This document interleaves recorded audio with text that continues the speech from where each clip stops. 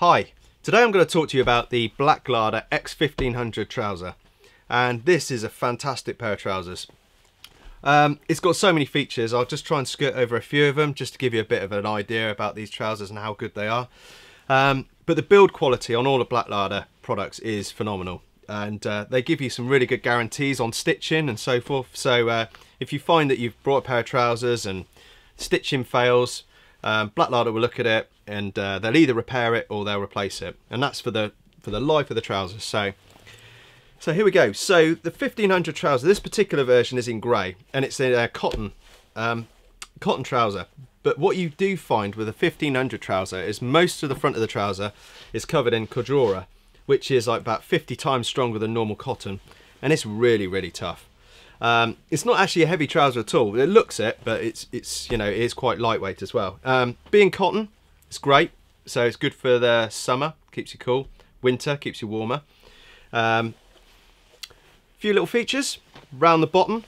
You've got cordura around the hem, which is really good. So if you're on a building site and you're walking around, and these are dragging around, then basically that's going to stop them sort of from fraying. You've also got inside here, I mean, these guys think of everything, a little toggle which you can pull that in so you can gather the trouser in. Working up the trousers, you have a knee pad pocket on the front, and these are bottom loading knee pads. So the knee pad goes in, it's like a pillowcase type fitting, pops back down inside to stop it falling out. A lot of guys favour the top loading knee pad. Personally, I still think the bottom loading knee pad is really good. What you find with a top loading knee pad is eventually the Velcro will come away and the knee pads just keep popping out all the time. So, you know, swings and roundabouts, whatever you like. You know, it's easier to put them in from the top, but basically a lot of guys put the knee pads in these trousers, they leave them in, that's it. They even wash them in there, but you know, that's up to them. So what you've got on here is you've got a, one side you've got a traditional knife holster type, which is really good if you're a carpet fitter. You know, you can put on a standing knife onto here. And you've also got like a nice little pocket. You know, you can put anything in these. You've got this, you see this a lot on trousers at the moment, which is basically like a little pencil holder. And as your pencil wears down and you put it in your pocket, you can't get it out. They put these little slips in there and then you can pop them out. Also, I'm told. You've got a concealable ID badge. That actually tucks inside the trousers if you don't want it. It's quite good. You can wear your ID badge when you're on a building site so people know who you are. They're going to be looking down at your leg, which is a bit weird, but anyway, it has got that feature. Now what I do like actually is the pockets on this leg.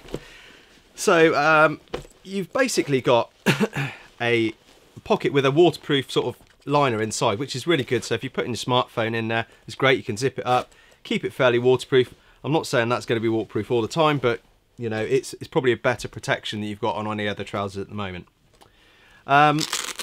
This pocket here was really a foam pocket. You could use it for other things. I can't really see what it would be much useful these days, really. It's a bit small. I like the fact that it's at an angle, and when it was originally brought out, these pair of trousers, it was for a phone. So that if you were kneeling down, you could literally just take that straight out without having to try and get your arm or hand down into your trouser pocket. You got more pockets here.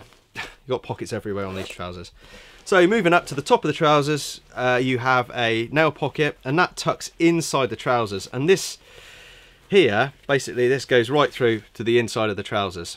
If you don't want these pockets, they tuck inside, and they're actually on the inside of the trousers, not tucked in the front pockets, which they are on most trousers.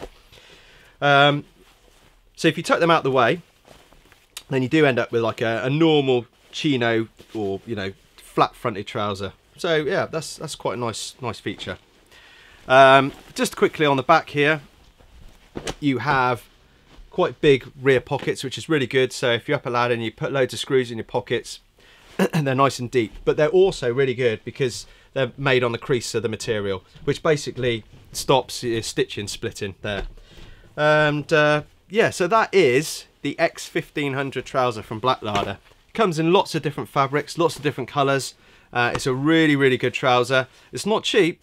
It's a premium brand trouser, but price wise, value for money, if you get a pair of these trousers, you probably won't go back to anything else. Really good. Okay, so that's Blaklader. For more great reviews, blogs and free stuff, visit AskAdy.com. To subscribe to our YouTube channel, click here, and for more videos, click here.